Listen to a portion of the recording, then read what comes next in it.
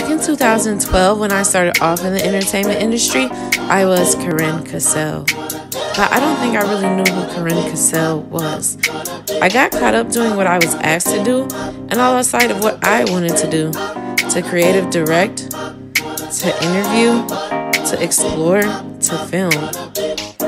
When I became a mother, my priorities shifted, but my passion for these things never left.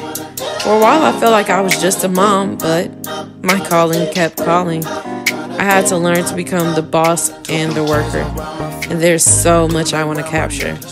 I love art, I love film, I love hip-hop, I love people, I love life, and I want to be able to have it all covered.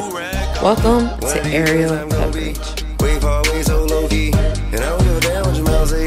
You fuck niggas still don't know me.